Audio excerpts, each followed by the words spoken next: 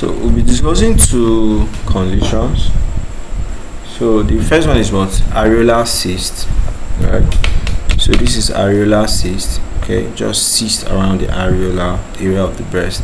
Then the other one is what? Subareolar breast abscess. Subareolar, just what? Within the areola area of the breast. You understand? So for the areola cyst and subareolar breast abscess, they're actually distinct conditions. They affect the breast. Alright. So that's the areola, the nipple area. Okay. So for the areola cyst now,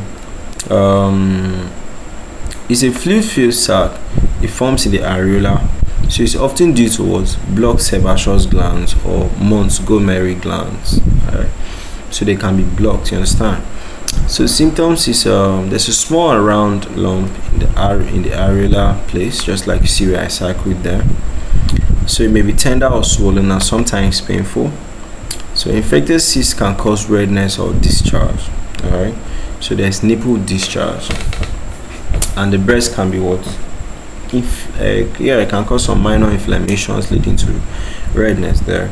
So treatment is if it is asymptomatic, just observe. Then if it is having some pus collections, might have to like drain it, you understand? They give antibiotics if you are suspecting what? Bacterial infections. Alright, and sometimes, rarely though, you need actually surgery for that. Then for the subareolar breast abscess, it's just pus-filled infection. So I discussed what the possible cause of it before now going to it, you understand? So sometimes it might be coming in because you have an areola cyst. Okay, so there's a pus-filled infection located beneath the areola.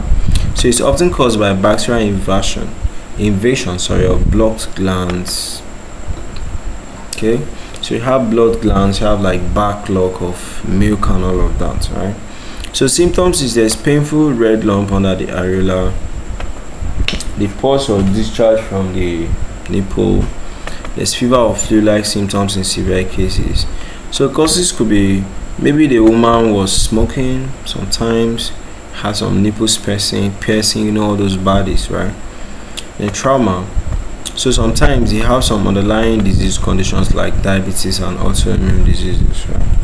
So treatment is you have pus collection, so definitely there's a bacterial infection there, so antibiotics, nipple aspiration or surgical drainage for severe abscesses. They address the underlying risk factors just to prevent it from reoccurring again. Okay. So that's it for these two conditions as related to the breast.